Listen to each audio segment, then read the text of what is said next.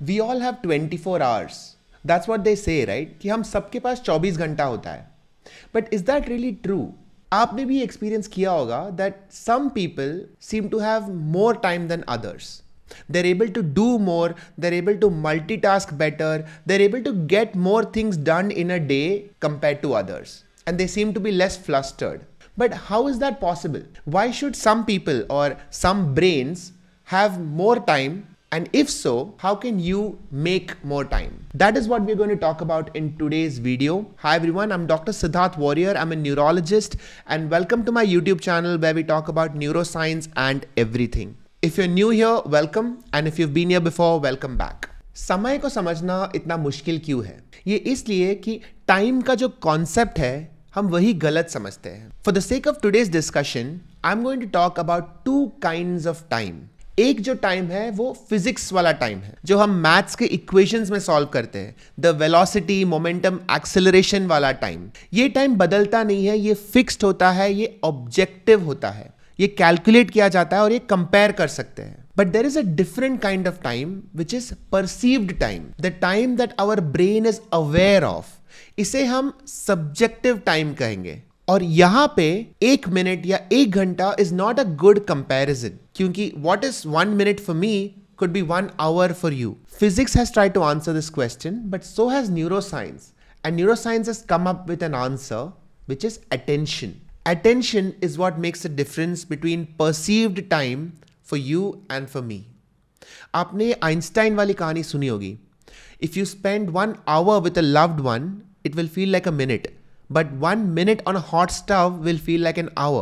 This is because when you're with your lover, your attention is completely on something else. And so 1 hour can pass by like that. But when you're on a hot stove, your attention is completely on every second of torture. कब खत्म होगा? कब खत्म होगा? And so your minute gets expanded. In other words, attention can make time expand and distraction can make time constrict. और एक दिन में आप कितने distract होते हो? What do you think? In an entire day, how much time do you spend daydreaming? Thinking about things that have nothing to do with your work at hand. जो काम सामने है वो छोड़ के तुम्हारा ध्यान सब जगह भटकता है. इसी को daydreaming कहते हैं ना.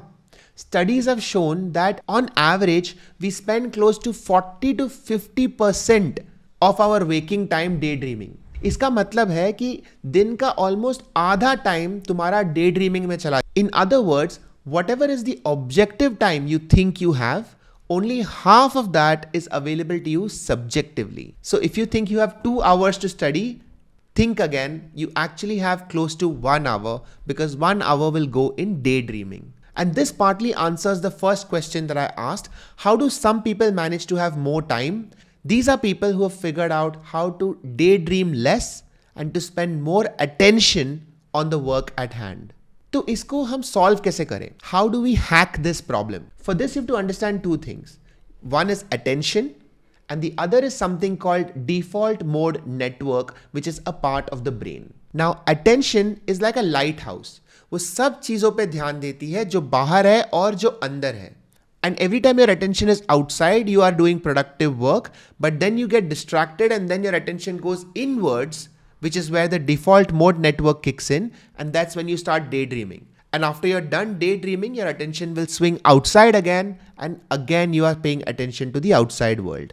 Now imagine in this spiral, you only get half the amount of time, because half the time is gone in your DMN network. So the way out is to make sure that your attention is hooked to things outside and spending less time daydreaming. And here is how you do it. I'm going to give you a framework to work with. Now remember that this framework is a suggestion and I would want you to modify this according to your life, your preferences, so that it works best for you. Here is my framework. I want you to divide your day into 5 different slots. Slot 1 is for sleeping, because this is the most important one. Slot 1 will last for 8 hours and it starts at 10 p.m. on the previous day and ends at 6 a.m.